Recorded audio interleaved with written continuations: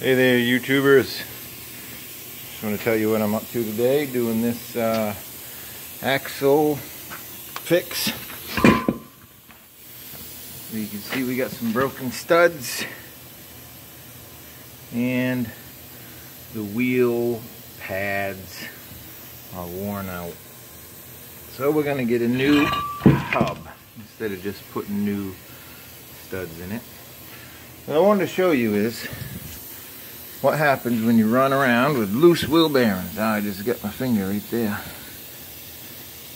You see this? See this step right here? See how that bearing is kind of beating itself up into the bottom of the spindle? You can see where it's been spinning on the journal. That, my friends, because you got loose wheel nuts, and these ones I took off with my hand, as a matter of fact. When I got the axle out, you can see the damage it's done to the thread right there. It's just hammered on the bottom of this thing, and that's from not having proper torque and preload and all that good stuff. I'd like to also point out that this is a repaired spindle. As you can see here, this is a weld right here, all the way around here. And I just,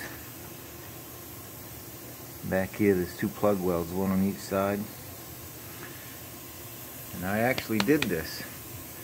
I used to work for a company right here, local, that did spindle replacements, and I was the guy that did that. So this is one of my old spindles right here. This is quite a fun job. What happens is you take this spider plate off here, disassemble this whole thing, a big machine, boring machine, bolts on here, and you indicate it all around. Of course, after you cut your old spindle off, and bore this housing out, and then this piece and this piece, this is a separate piece, they call it a seal ring and spindle, gets put together.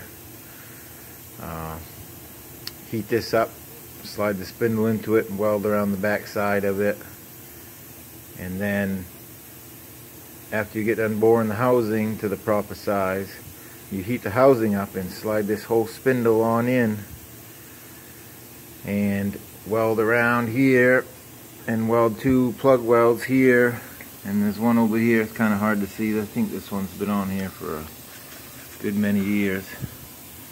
Can't even remember it's been at least, oh, I'd say at least 5 or 6 years since I did this, maybe more. Anyway, I just wanted to share with you what happens or why your spindles get worn out.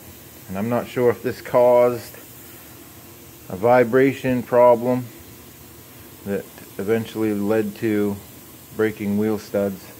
And as you can see, the wheel here sustained some damage as well from running loose. You see where the studs have eaten right into the aluminum. So it's not a bad idea to check these things once periodically, maybe yearly, something like that. Especially if you're looking up in there noticing you got a wheel seal that's leaking. As you can see, this is all dry, so it wasn't a problem with the seal leaking. Probably just didn't get tightened up for a long time. These will loosen up after a while, and you do have to reset the torque on them just from the weight. There's so much weight on these things, it's unbelievable sometimes. Anyways, alright, talk to you later.